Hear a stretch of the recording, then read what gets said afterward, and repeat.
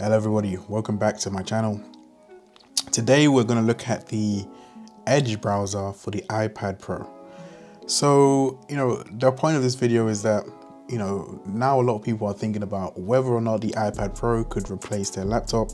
So I thought I'd make this video for anybody who is a big fan of Edge, or just anybody who has to use Edge for work or whatever, and are thinking about using this on the iPad Pro. Can it work for them? What are the drawbacks, and is it usable? So I'm going to just go through and show you guys a few things. I'm not super familiar with Edge myself, so we're going to be learning this together and exploring some of the drawbacks together. So full disclosure, I'm using a MX Master 2S mouse and a keyboard. I'll also be swiping through as well, so the idea is that this will be replacing somebody's laptop, so I thought the best thing to do was have a mouse and keyboard as well, since that is going to be part of the experience. So we're just going to click on a article. This is the stuff, of course, you expect to work. If it fails here, you've just failed. It's just a crap app. All right, so this works, normal stuff. The scrolling works pretty well. It's pretty smooth. You can highlight things. Nice. Copy, nice. Paste, nice. Eve hold command, you can see all the keyboard shortcuts. They work. Now you guys might think, oh, this is simple, but some browsers have failed this very simple test of just scrolling up and scrolling down using the mouse.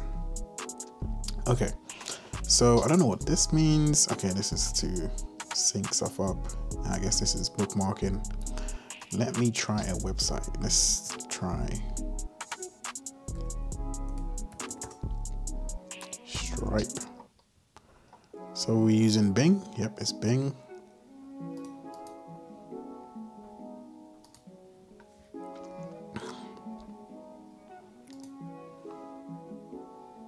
So you can see here.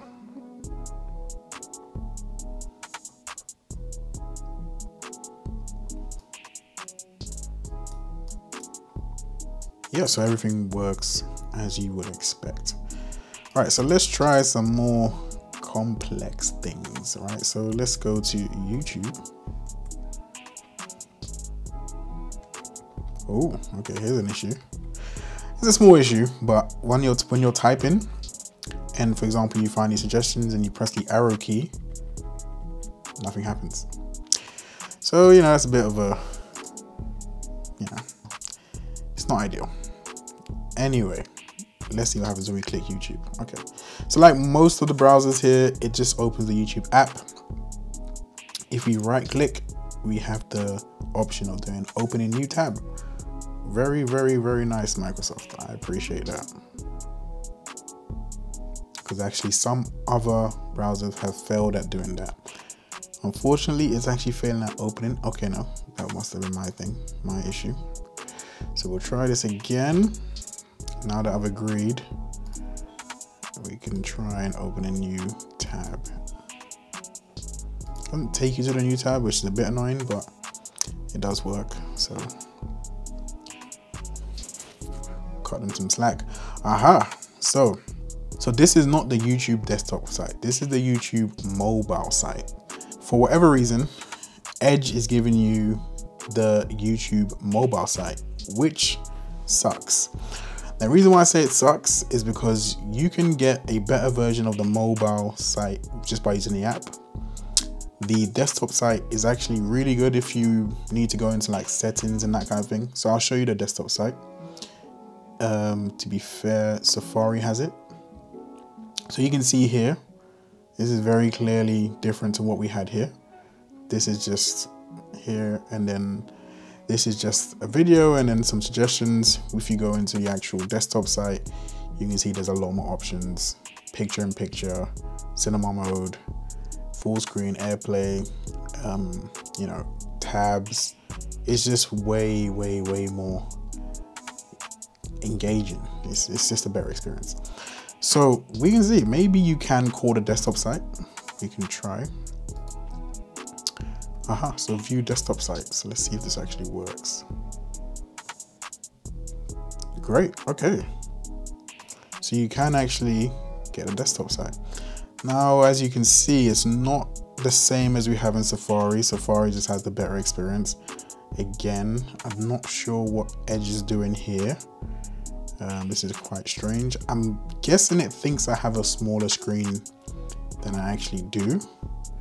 I think so anyway. So let me see, maybe I just have to click another video. No, it's still not giving me the sidebar like this one in Safari. But overall, you know, I can't complain too much. At least it does give you an option to do the desktop version. Okay, so let's look at bookmarking. Okay, so they don't call it bookmarking, they call it favorites. So you do collection, okay.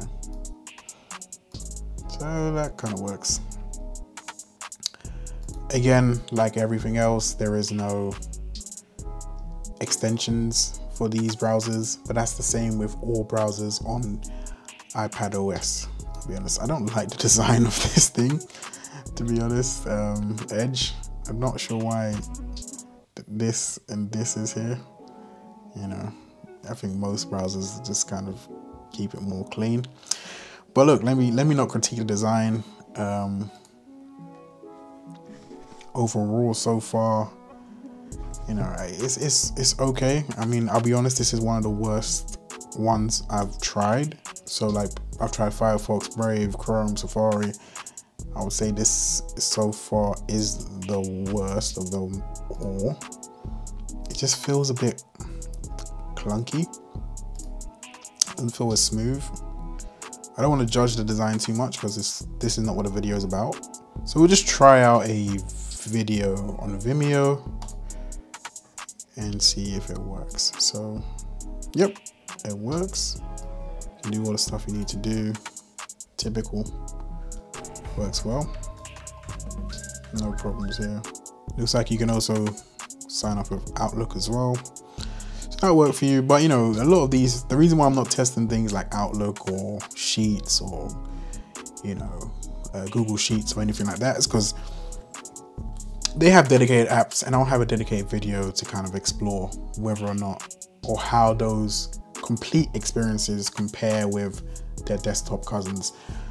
So I won't go into that too much in this video. This video was just a super simple way of trying to see if this Edge browser can be used by somebody who's very used to it. You know, someone who's come from maybe a Windows PC, maybe the Edge browser is their browser, you know, for the very few of you I'm guessing out there. But yeah, just to see how it works and if it would work for them on the iPad Pro. My conclusion, to be honest, is it's not the best. Of all the ones I've tried, like I said, I think it's the worst. It's still usable, and if you had to use it, you could use it, but if I had the choice, I wouldn't use it personally. If I have the choice for work purposes, I would use Safari. I would also look at DuckDuckGo if I cared about privacy. If you don't care about privacy, Chrome is decent. Brave is also decent as well. But for me, I think Safari is the top one. It just feels more cohesive, and it should, because Apple obviously built it for their own products, right? So they've built the hardware and there's also built the software, so it should feel more cohesive. If you found this video helpful, please hit the like button. And also tell me in the bottom, tell me in the comment section, you know, if you have any apps you want me to try out for you, let me know. The M1 iPad Pro is coming out very soon, so if there's any apps you want to try out on that, let me know. I'll be covering that iPad Pro M1 as well. It's coming out in a couple weeks. I'll be covering that. So if you have any questions, that's the one thing of this channel. I answer all questions. If you have any questions, please let me know. And yeah, so if you're interested in iPad Pro or anything else along the line, hit the like button, hit the subscribe button. It takes a moment for you, but it means the world to me. I appreciate it. And I'll catch you in the next one.